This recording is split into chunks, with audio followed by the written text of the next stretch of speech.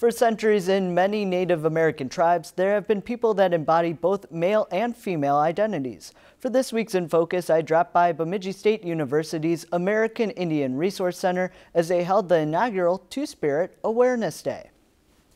The idea to hold the event came after Arnold Dalwoolley, a local Two-Spirit person, gave a talk about his identity at the AIRC earlier this year. They learned something that this was something that was an abomination, something horrible. Before colonization, Two-Spirit meant men within the tribes that carried out female roles, also known as the Berdache. Generally speaking, a lot of them were the real spiritual ones traditionally, the ones who carried out a lot of our traditional medicine tasks as well. But over time, many in the community felt like they couldn't embrace their identity and were outcast because of it. Now, many like Dalwoolley are reclaiming the term. We're not progressing to something new. We're dipping back into the past and remembering who we are. For those who are still struggling, the AIRC invited organizations to come provide resources for Two-Spirit people young, old, and everything in between. Northwood's caregivers consultant Glenda Duhamel advocates for better LGBT health care. And we're discovering that we have a number of elderly folks in this area, or in the United States basically,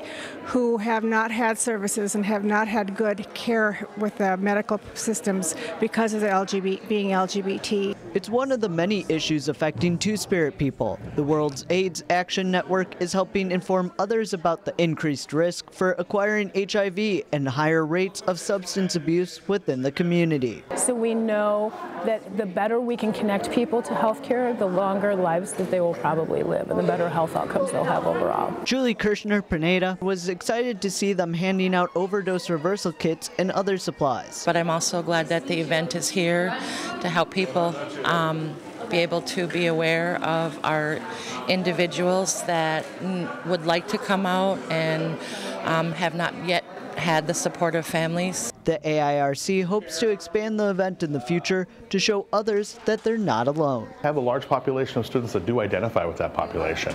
And so the more that we can do to make them feel comfortable here, the more that we can do to bring awareness to some of the traditional ways that things were as well, I mean, we're definitely all for. If you've enjoyed this segment of Lakeland News, please consider making a tax-deductible contribution to Lakeland Public Television.